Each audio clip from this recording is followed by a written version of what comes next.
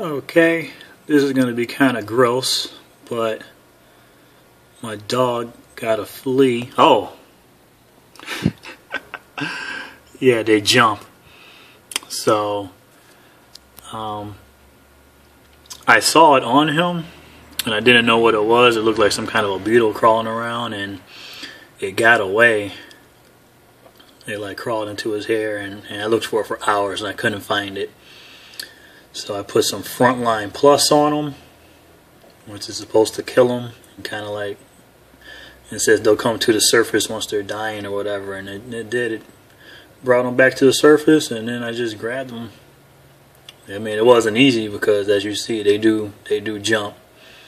So I decided to take this video for anybody who's like me, who has no idea what they even look like. Hold on, try to focus.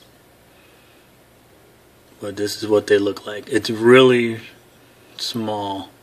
It's in a CD case right now, so that's the size. But it can't jump out of it. It can jump pretty high, but it can't jump out of this thing. It's tried.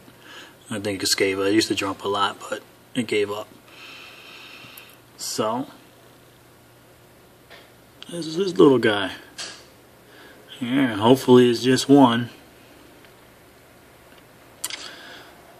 But we'll see.